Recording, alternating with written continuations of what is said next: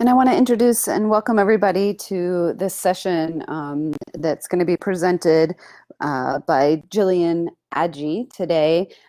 She's joining us from the Royal College of Midwives, and her campaign and her research is really interesting, looking at listening really to the voices of midwives. So I'm going to go ahead and hand the presentation over to you, Gill. And we're going to take questions as we go, but we'll answer them at the end. So feel free to type them in.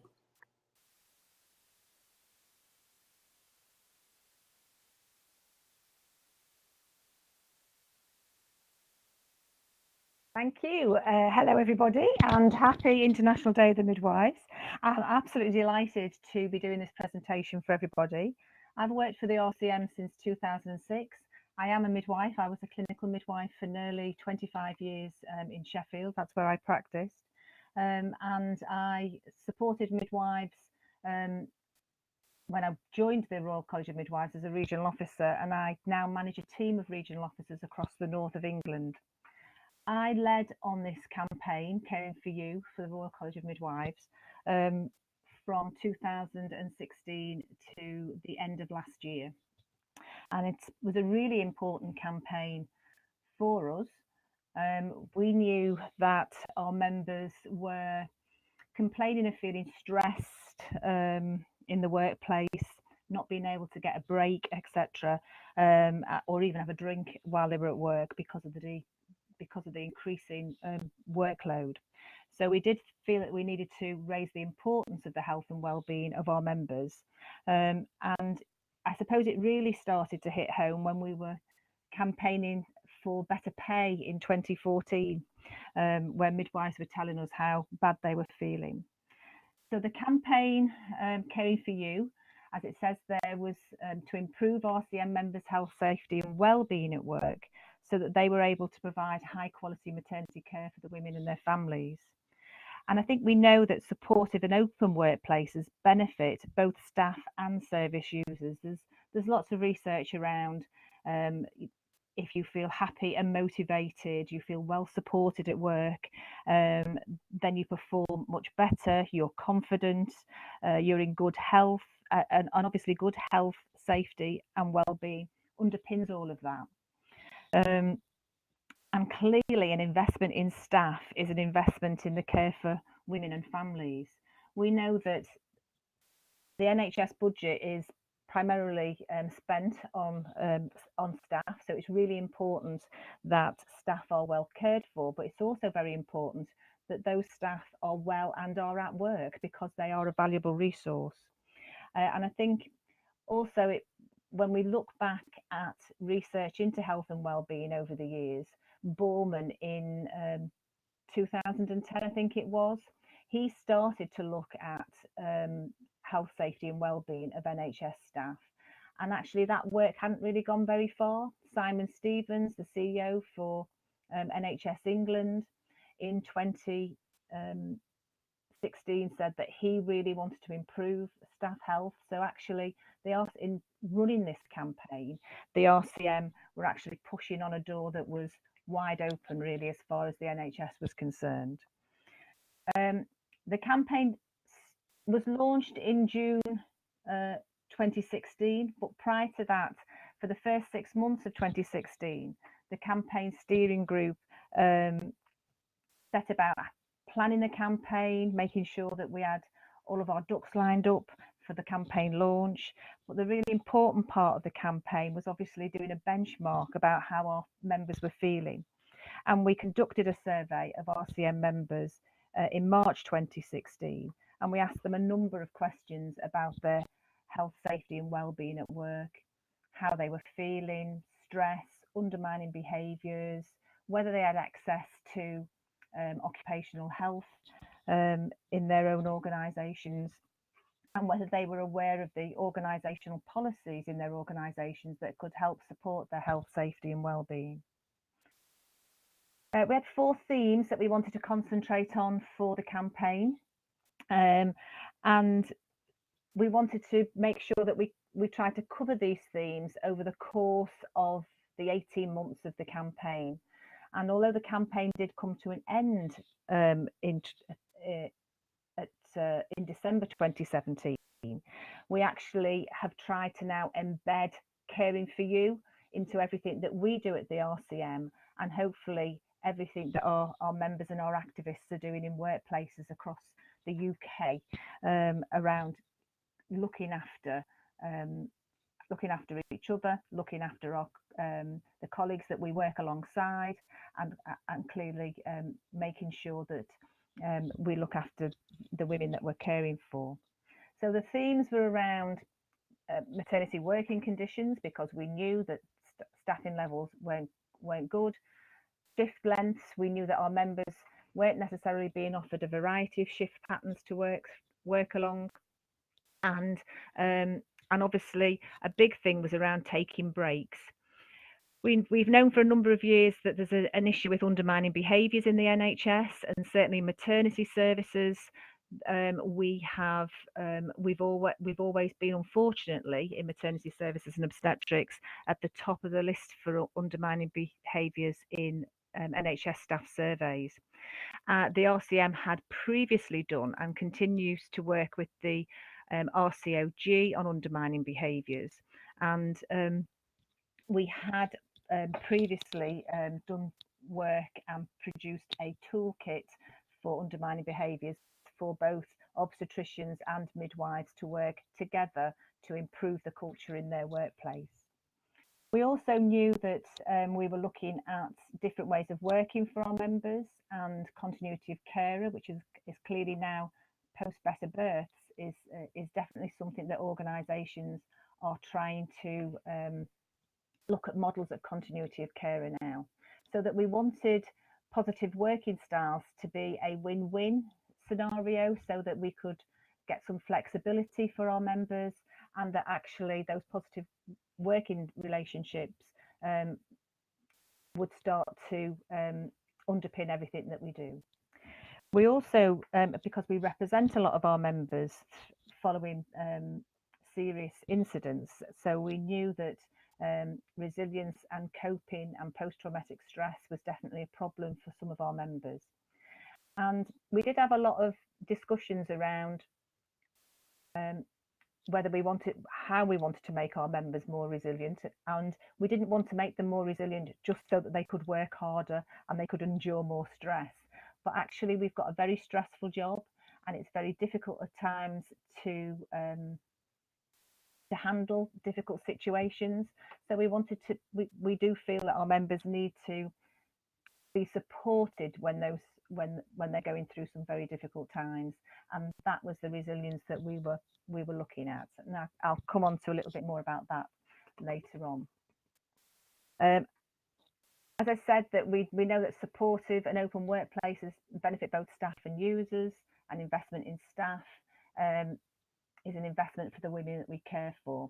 So we launched our campaign, and we had the survey results ready, and that's a document that you can download from the RCM website. And certainly some of the things that I'm talking about this afternoon is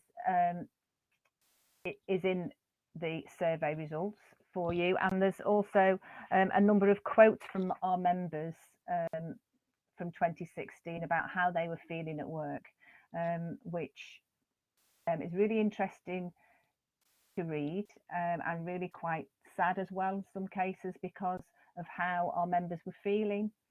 So we really wanted to make some inroads in improving how they were feeling over the course of this campaign.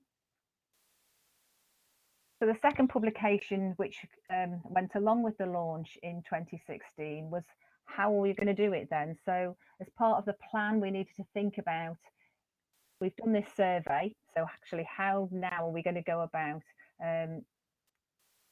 supporting our members in the workplace? And the idea was that we want, obviously, health, safety and well-being should be key to everything that we're doing, and that clearly our members should all want to be involved in it. So as a trade union, as well as a professional organisation, we organise in our workplaces. So we organised to engage with our members to see what they want and see what we can do for them.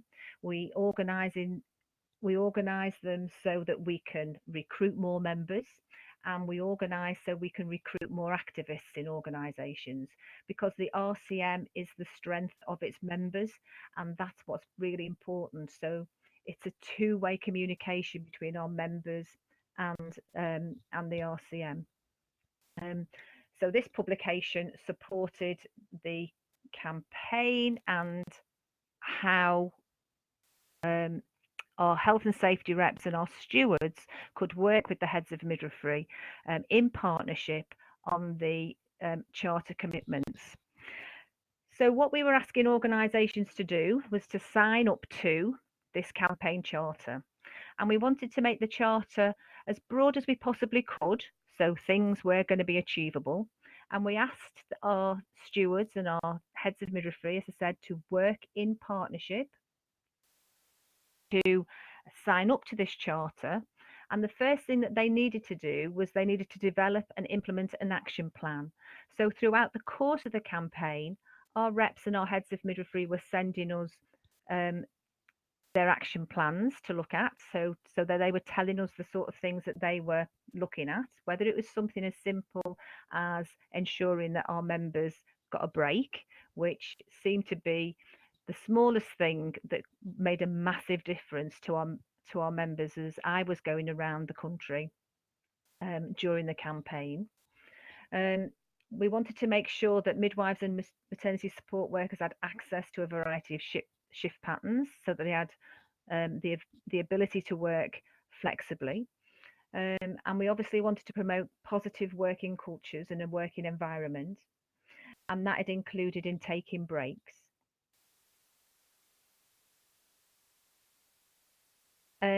Just working on the what we'd already done with the RCOG, we had a statement of commitment calling for zero tolerance for undermining behaviours. So we wanted to make sure that this was part of the campaign charter. So as organisations signed up for Caring for You, they were also signing up for the zero tolerance to bullying behaviours. And we, as I said, that many of our members couldn't access occupational health, or they weren't aware of organisational policies for their mental health and physical health, safety and well-being. So as part of the campaign, we hoped that action plans would look at how those policies and working with occupational health, that members would have greater access to support in the workplace. And clearly nurturing a compassionate and supportive workplace that cares for the midwives and MSWs and students and obstetricians and anybody else that's working alongside midwives is really important, so that they can obviously best care for the women and families that they are looking after. So this is what our members were telling us. They were tired, they felt unwell, they were dehydrated because they were doing 12-hour shifts and they weren't having a drink. They felt like they wanted to cry because of the pressures of work. And some of them were telling us that they didn't even have a chance to go to the toilet. So some of the results, and these are just a few of them. So if you wanted to look at more results from the survey, that is in the publication that is on our website. So 50% of our members were worried about making a mistake at work because they felt so tired. And that was clearly really worrying for us. And we had some really strong comments from members about how tired they felt. And 71% of our members were telling us that they'd come to work in the last 3 months despite feeling not well enough to perform their duties. And some of the quotes that we got back from members around this was that clearly they didn't want to let their colleagues down, and they didn't want to let the women down that they were caring for. But they were also worried about punitive sickness absence policies, and they also felt, unfortunately, from some of their colleagues that they would be criticised for being off work ill. And again, this just showed us or highlighted that the lack of empathy towards our colleagues that we were working with. And I think some of that is just because maternity services were so intense. We knew that we were 3,500 midwives short just in England alone of midwives to be able to deliver a safe service. So actually the pressure that midwives and maternity support workers were under and still are under is absolutely immense. And I think members tend to just come to work, look after the patients that they need to look after, and they tune out to everything else that maybe is going on around them with their colleagues, because actually that's the only way that they could cope and get through a shift. And when they went home, they had caring responsibilities. They just sort of zoned out when they were at work. But actually what we did know is that they weren't doing a bad job, so that women still felt that they were being cared for by the midwives. It's just all the pressure was being taken by the midwives themselves. Clearly, it says 84% of our midwives said that they had an increased workload in the last 6 months. So this is 15 to 16. Because remember, these survey results are from March 2016. We know, as I said, there was a shortage of midwives, and there still is, which is an issue that we are trying to address. And 22% of our members, only 22% of our members felt that they had time to build a rapport with service users. Now, this obviously is something that's really quite worrying. Time to do their job, trying to build up those relationships with women, that is really, really important. But we also know from women, because we've done a previous survey with women around how they felt about the time that they spent with midwives. And actually women were telling us that they could sense that midwives were short of time, and they could sense that they probably didn't have enough time to discuss all their issues with them. So if they were going to an antenatal clinic to see their midwife, and they may have had, I don't know, half a dozen or 10 questions that they wanted to ask them, because they knew the midwife was under pressure and they only had a 10 or 15-minute appointment. They had to think, they told us that they had to think of the top 3 questions that they really wanted their midwife to ask. So obviously our members and women were saying the same thing, is that we haven't got enough time to build up that rapport. And actually women were saying, we don't feel we're getting enough time with our midwives either.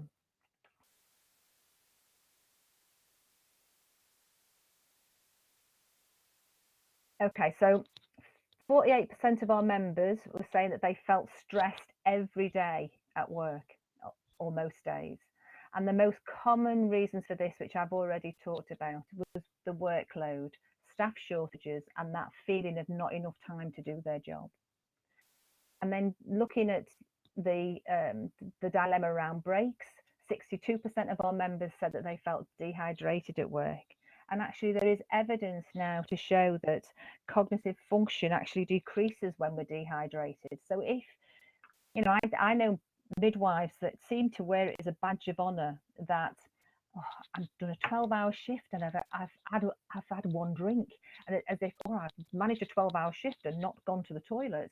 It was a bit like, I remember thinking when I was a nurse and working on a care of the elderly ward, thinking, gosh, my back really aches today. I've worked hard, when completely that was the wrong thing to be thinking. So what our members were telling us out there in the field when we were out and about, they weren't getting their breaks, they weren't even having a drink. Actually, this survey absolutely told us, I suppose, what we already knew. And it's not, I'm sure it's not just in the UK, this problem. And I can see some questions. Letitia is saying that this is a universal problem for us all.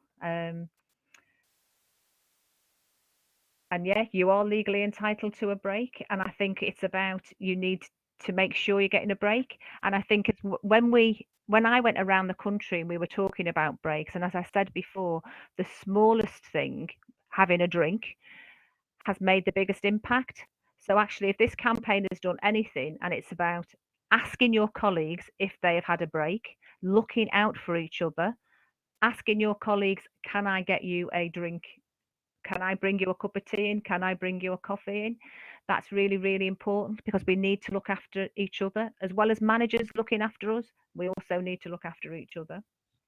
I think the other thing is that I went to a service in the Midlands a few weeks ago, and it was really, really funny, because they hadn't signed the Caring for You Charter, but they were going to sign it that day, and we were looking at an action plan. And the midwives in the room before the head of midwifery arrived said, we can't have a break, and we're not allowed to take drinks into the room. Well, the head of midwifery came along and said she'd never said that. And that actually we solved the problem of having a drink really, really quickly, because the head of midwifery in front of lots of midwives says, you can have a drink. Obviously, you need to risk assess that if you're taking a hot drink into a room where there might be little children. But yeah, absolutely, you must have a drink. So I think it's really important that we look after each other. And it's not just the manager's responsibility to do that. Yes, they have got a responsibility to do it, but actually we need to be asking for it and saying we need a drink. So I suppose if you're dehydrated, you're also delaying using the toilets. And some criticism I had about this statistic was really quite interesting from a head of midwifery, who said, if midwives can't get themselves to the toilet, how on earth can they advocate for a woman if they can't get themselves to the toilet? Well, actually, being a clinical midwife and being a labour ward coordinator for a number of years, you would set off to go to the toilet, but you just need to stop and talk to somebody that needed you quite quickly, or you'd need to go into a room. You know, sometimes it's easier said than done. And I can absolutely see where you delayed going to the loo because work didn't allow it. And the other figure on this slide is around the number of hours that our members were telling us that they worked unpaid. In 2014, when we were doing the pay campaign, we asked the same question, and our members were saying that they worked 3 hours unpaid. So a year and a bit later, they were telling us it was 5 hours unpaid a week. So if you add that up, that's a lot of time the NHS is getting out of midwives and maternity support workers. I think we also believe that this is an underestimated figure of 5 hours. So actually, I'm just going to have a look at the next slide to see what we've got. Oh, let me just go back a bit. So what did we do when we got these survey results? Is that we launched the campaign. We wanted organisations to sign up for Caring for You. We publicised when those organisations signed up. So we used social media. We asked people to take photographs of them signing the charter, of any events that they did when they signed the charter. Quite a lot of them had tea parties or pampering sessions for their midwives and support workers and students.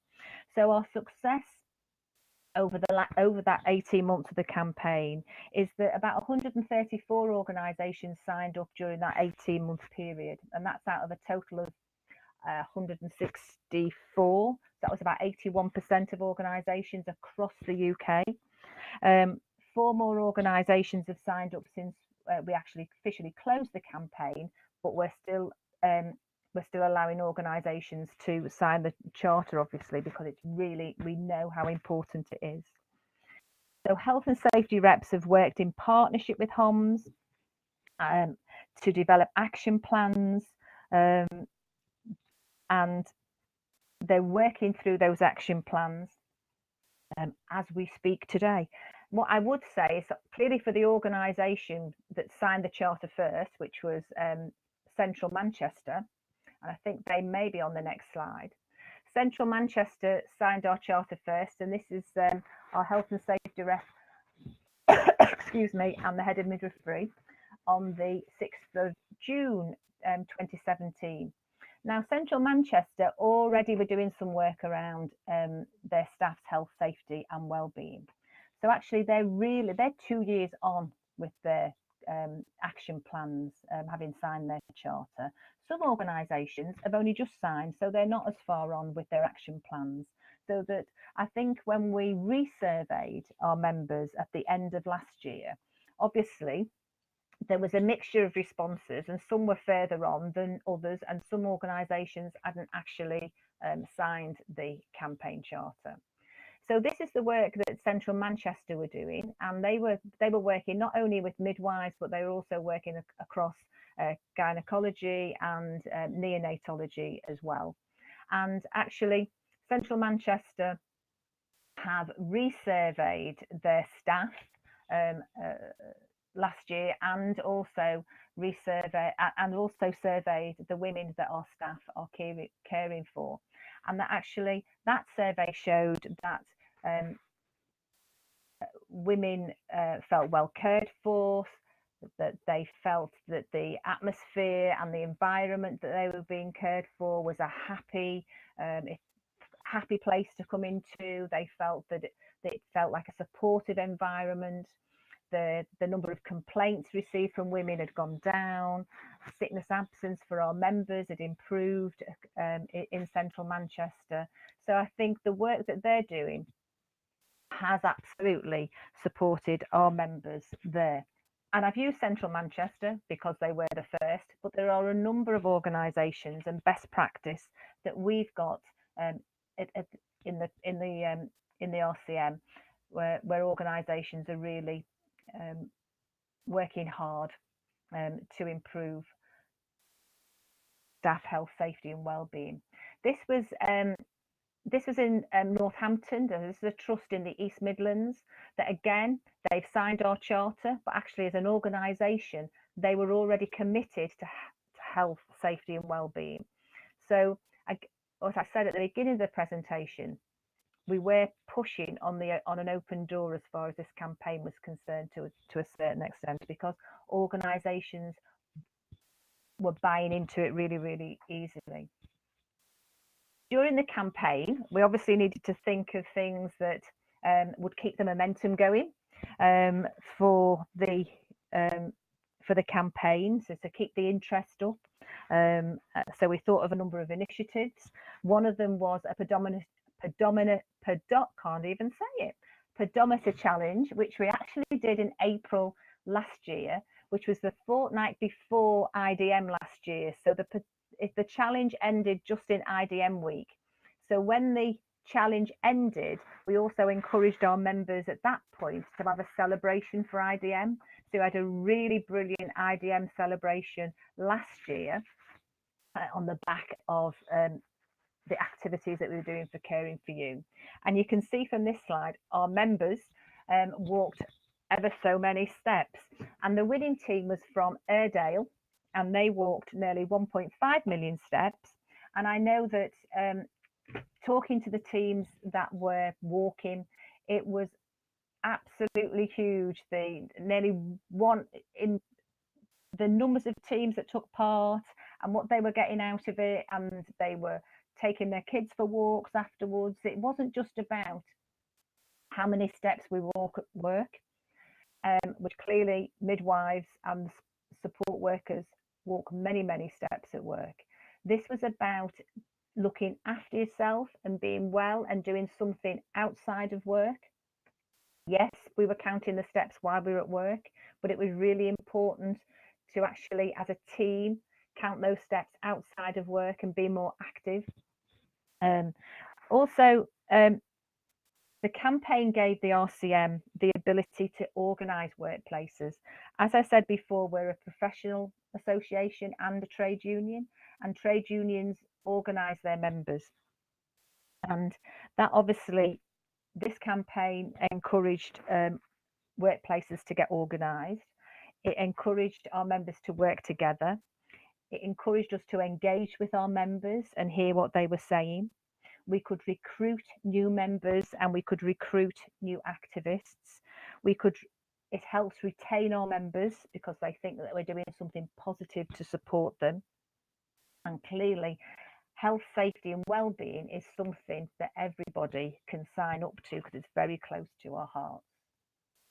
As I said, that the the pedometer challenge led very nicely into IDM 2017. And with that came our Caring for You tea party. So we produced Caring for You bunting for IDM. We encouraged our workplaces to look after each other and have tea parties to celebrate IDM and Caring for You. We also used IDM last year to encourage some activity in workplaces around IDM, but also use that activity as a springboard to sign the Caring for You Charter. So IDM and Caring for You last year went very much hand in hand. And actually this year, over the past 2 weeks, RCM staff have been out and about across the UK celebrating IDM with our members again this year. And many of them have continued the same sort of theme around caring for you and looking after each other, sitting down, having a cup of tea and talking about midwifery and midwifery issues and International Day of the Midwives. So I think it's been a really, really positive IDM for us in the UK this year. And I know we couldn't cram in all the IDM events we wanted in the last fortnight. So I know that we've got some spilling into next week and the week after as well. So that's really, really great news for IDM. So the other thing that we did is that we encouraged organisations to send us their best practice submissions.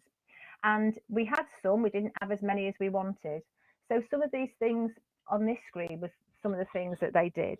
So for example, one organisation in the southwest of England decided we needed some emergency toiletries for when staff have had a busy shift and they want to freshen up and at work. We need some emergency supplies, some healthy snacks for our staff if they've not been able to get a break on really busy shifts. Because I think we can all understand that although yes, we should be getting our breaks, that sometimes there's those shifts that are just the shifts that maybe nobody will get a break. So actually the RCM branch made sure that there was healthy snacks, fruit and drinks for members to have when they couldn't get to the canteen. And we also, lots of organisations came up with celebrating midwifery and their colleagues. So they would have Employer of the Month, and that would be for everybody. Some people had really silly challenges to sort of improve morale. It's the midwife that talks the most. That happens to be me today at the moment. And just to get people involved and talking and to just got that sense of we're all in it together and we're working together. And actually, what couple of the best practices I can share with you, I think I've got time, is Cardiff wanted some really robust methods to engage with staff and to get feedback from their 300 midwives that they've got working in Cardiff. So the RCM reps and human resources would do walk around the unit. So therefore, sort of, they were seen working in partnership, and that they would be dealing with concerns of the midwives as they were walking around the unit and be able to talk to them together to deal with their concerns, and certainly at the same time promoting staff well-being. Cardiff found that morale had increased over the course of the campaign, and they held days on resilience. They held days around, they had appreciation boxes, so people could put in, I suppose it's like a suggestion box idea, so that somebody, if they appreciated something somebody did, that they could actually put in a little box that they were thanking that person. Lots of people had shout out boards where they could say, Gill Adgie was really fantastic today. She really helped me when I was having a difficult time. Those sort of things, so that they could have shout out for staff, which was really, really very positive. Cardiff started small. They had a staff Facebook page, and although they thought they were starting quite small, they actually 250 people signed up really, really quickly. They have coffee and cake and catch up sessions. So again, working on this theme that midwives have got to have cake, which of course we have, but actually using those opportunities to chat and discuss their problems and issues. And sometimes that wouldn't necessarily just be work issues, that would be personal issues. Because I think I've found with 12-hour shifts that actually you come in, you do your job, you go home, you don't actually know what's happening in anybody's lives. So really our members really appreciated this. They also in Cardiff supported newly qualified midwives and maternity support workers. And just recently, they've had a 10-week yoga for beginners for all their maternity staff, which has been supported by the Trust, which has really, really increased staff morale. And there's quite a few examples of best practice where midwives who maybe did hypnotherapy or massage for women were then given time, protected time by their heads of midwifery, so paid time within their working week to run sessions for their colleagues. So that's proved really, really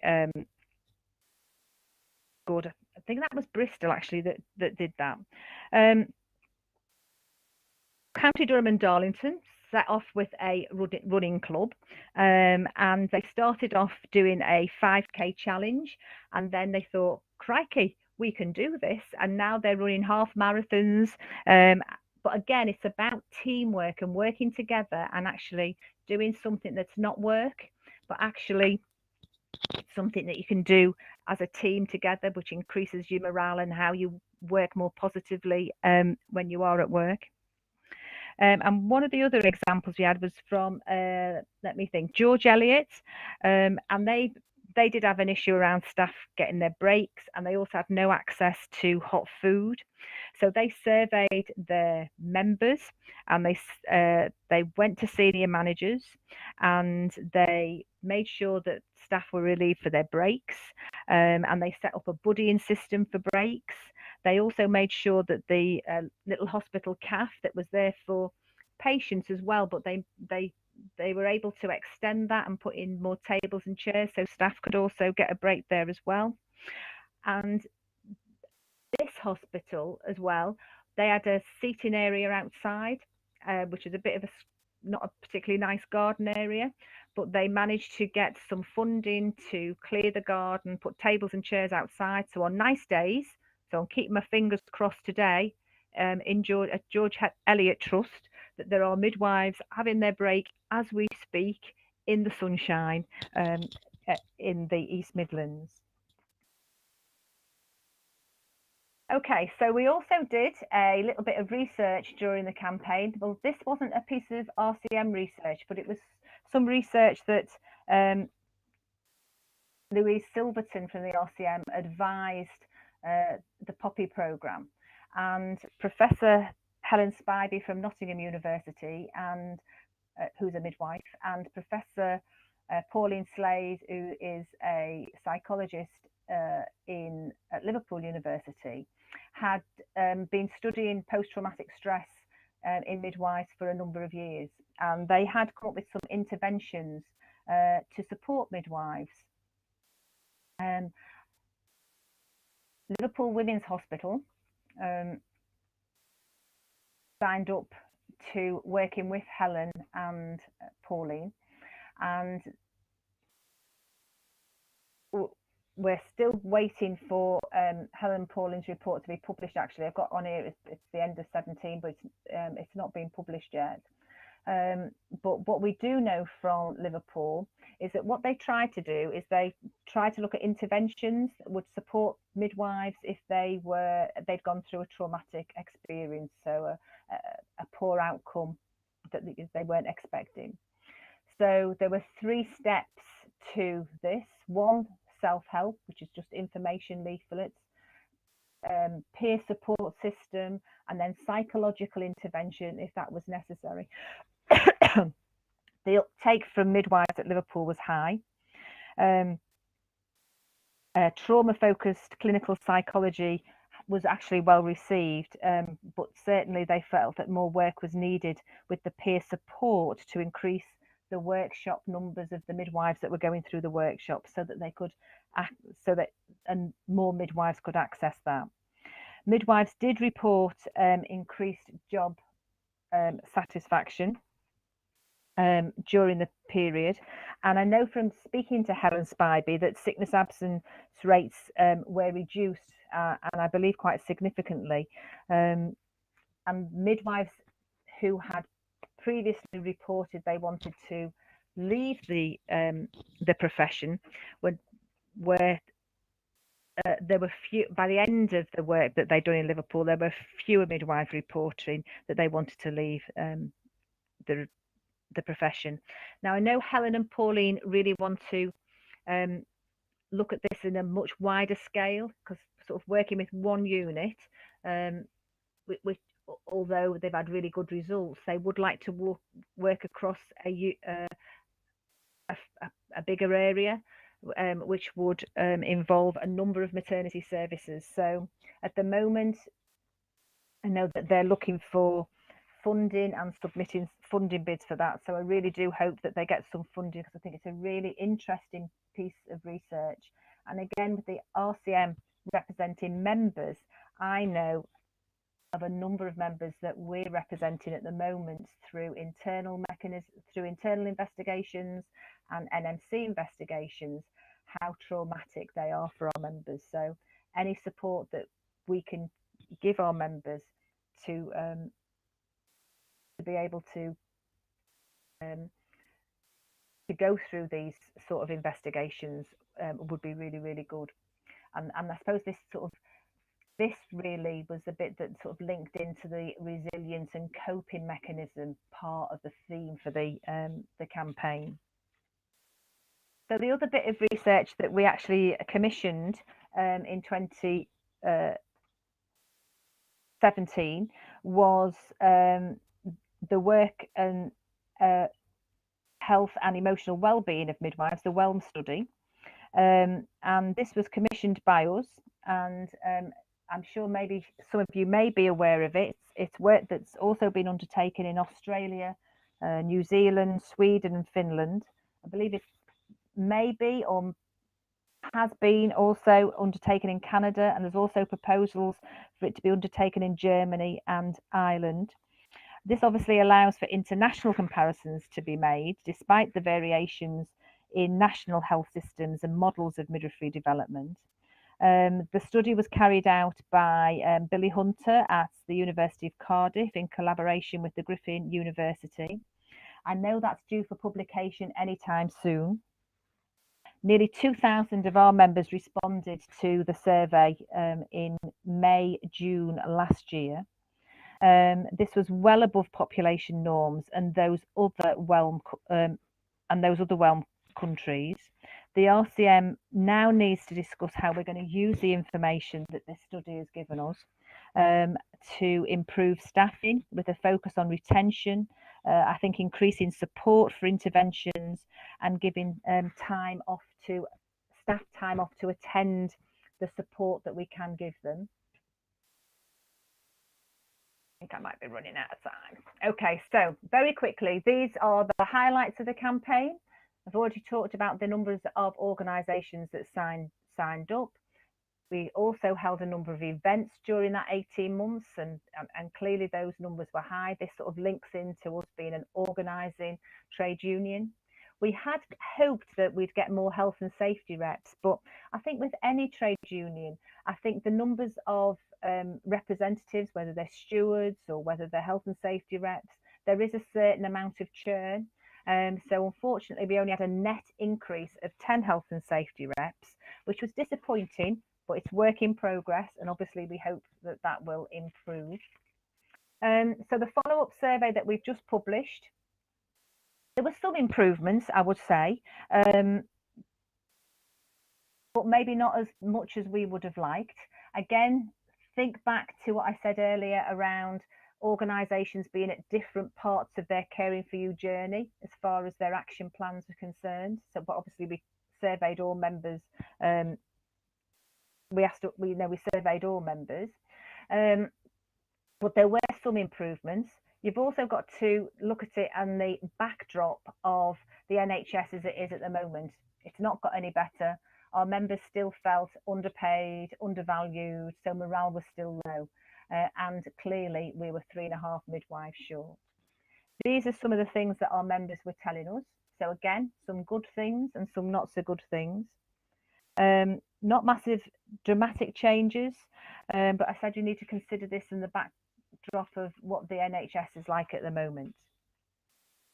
This is some of the good things around, certainly there's some good things here about taking a break, but then some not a very positive comment from a midwife in England below. But I think what it has done is it does raise awareness about how we look after each other and how we should be looking at each other. Okay, so again, not so brilliant results around the sickness absence and improvement, so still work in progress for us there. Again, this is a little bit around what our members told us in November 17.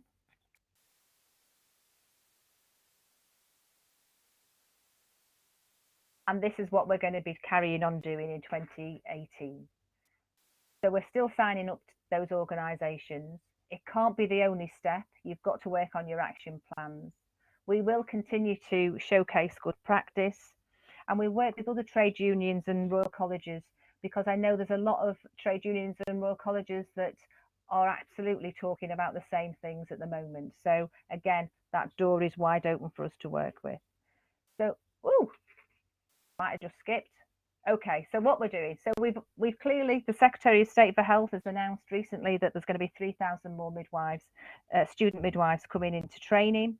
That is not without its challenges, clearly, for our HEI colleagues, capacity in the workplace, etc.